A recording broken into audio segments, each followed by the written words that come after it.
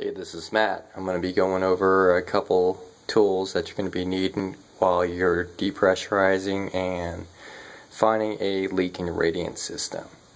So one of the most important tools you're going to be using today is going to be your handy dandy air compressor. And as soon as we isolate out the circuit that is in question, then we're going to be hooking up and taking the water out of each circuit by circuit. The second tool you're going to be needing is a pressure gauge and a means to hook up your air compressor up to the system.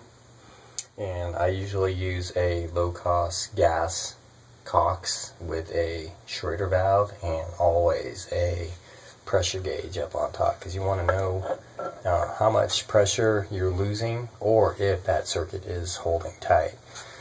Another thing is you never want to go past probably about 100 pounds. Even though we test out at 100 pounds, you don't want to go past 100 pounds, because then you're just pushing on too many things and might be causing more problems than what you're trying to fix.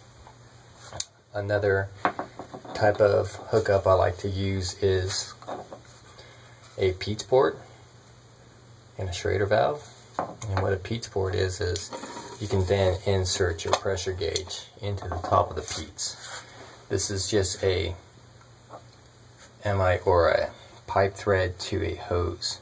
Then what you would then use is a washing machine hose kit. On your manifold over here, you have ports in and ports out right here. It doesn't matter where you hook up to.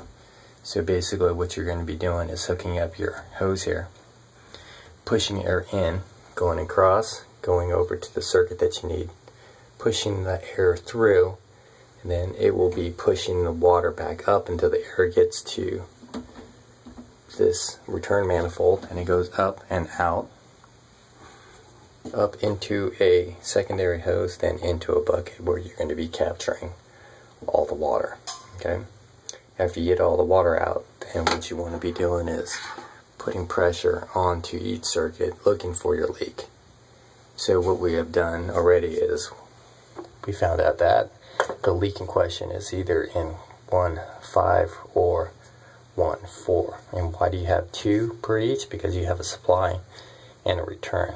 So we already pressurized that 1.5 to about 60 pounds, and it's holding. In 1.4, we pressurized it up and it started to leak out.